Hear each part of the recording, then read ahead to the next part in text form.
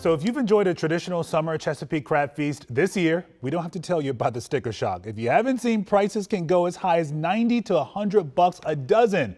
One reason for that, the population is down and crabs are just scarce. Which brings us to our Eco 9 report tonight. An invasive species in the bay, and some recent science indicates this invader may be a factor in the crab crisis. Here's Scott Broom. Blue catfish.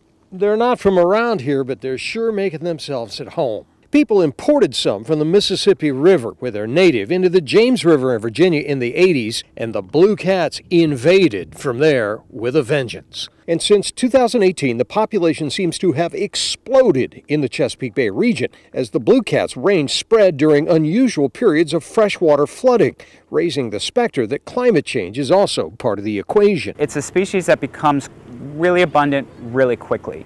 Here's biologist Joe Love with Maryland's Department of Natural Resources. And in some areas, it is by far the most abundant predatory fish. Now, in the Potomac River, the blue cats have become the river monsters of the Washington, D.C. region. The current Maryland record is 84 pounds caught near Fort Washington in Prince George's County. In Virginia, it's 143 pounds. And here is the issue.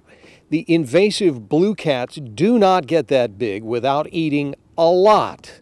And it turns out that native blue crabs are on the menu. Late last year, some disturbing science added urgency to the issue. Dr. Mary Fabrizio and collaborators from the Virginia Institute of Marine Science determined the invasive blue cats ate 2.3 million crabs in a single 75 square mile study area near Fort Eustis on the James River. They're eating a lot of things, but there just happens to be so many blue catfish that even if all of them just eat one crab a day, that is a huge impact. The news came as crab populations in the Chesapeake hit a record low, and prices this summer hit record highs. Maryland's Eastern Shore Congressman Andy Harris is among those raising the alarm with federal officials during an online hearing. It's decimating our rockfish and crab population. Harris wants to exempt Maryland seafood processors from inspections regulations that he says is standing in the way of turning more blue cats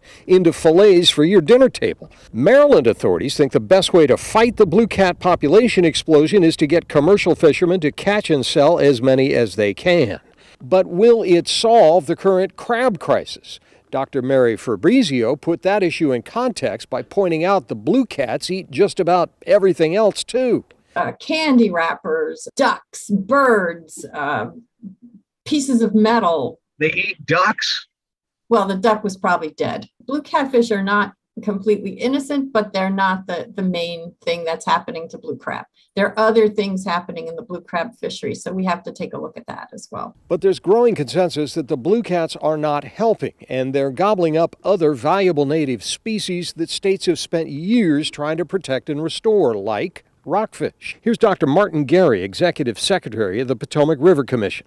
You just have to wonder, how much of an impact blue catfish may be having. So what can you do? Well, the answer is to eat more wild-caught catfish. Fillets are on the shelves at retailers like Wegmans. The prices are affordable. The meat is good and healthy, according to all the biologists I talked to. For Eco 9, Scott Broom, WUSA 9.